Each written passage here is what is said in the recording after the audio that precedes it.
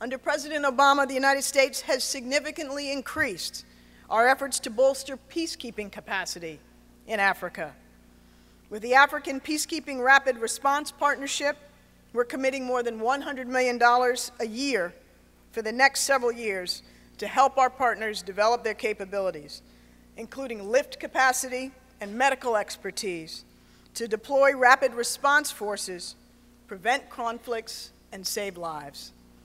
With our partners, we're facing down a growing terrorist threat.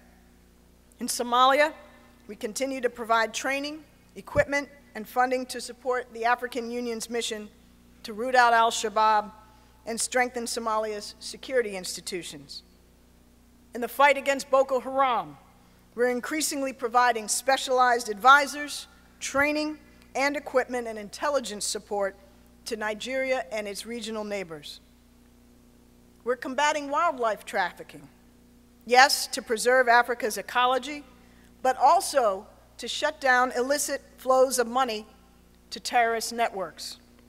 And critically, we're working with governments and community leaders to counter violent extremism before radicalization to violence can occur. In Nigeria, Niger, and Chad, we're increasing civilian security and building resilient communities targeted by Boko Haram.